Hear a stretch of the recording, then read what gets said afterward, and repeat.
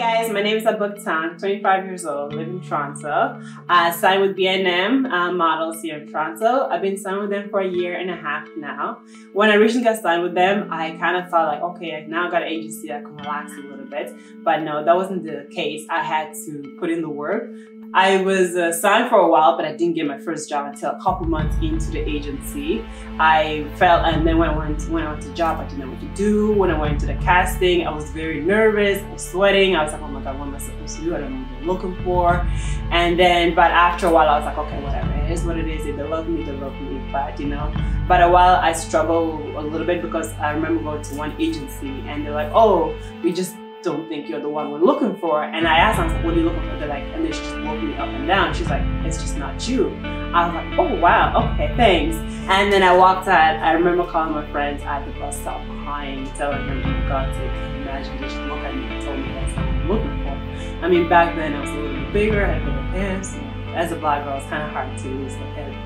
And the older you get, you get more hands, you get a bit of stomach in this, but in the modeling industry, all you know is just like you have to have small waist, small this, no ass. But for me, it was a bit of a struggle for me to struggle to find my place and everything like that. And to have the confidence I need to be able to model.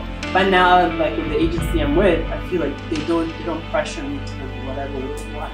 Even whatever way they want, if I gain weight, they don't care. All they care is like just send us your measurements. So at least if a client is looking for, they can book you. But with a lot of agencies that was that, they're like, oh, you just know what we're looking for, but I just know straight up that I'm a little big for them, so they're like, yeah, it's not you. And that kind of misses your mental health for a lot, because me, I remember when I was younger, I was so tiny, my period stopped for a couple months because I was as small as anything, and I'm a tall woman, 6 foot. It's not helpful for me to be size 2 or for my period to stop as long as it is. So for those that are starting out, I have to say, please take care of yourself, your mental health, your physical health. And make sure you don't get pressured into society where, like, as models are tiny, this size, you need to fit in.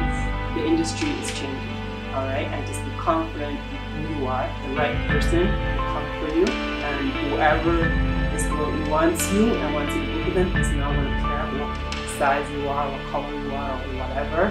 They're just going to look and say, so just be confident in yourself and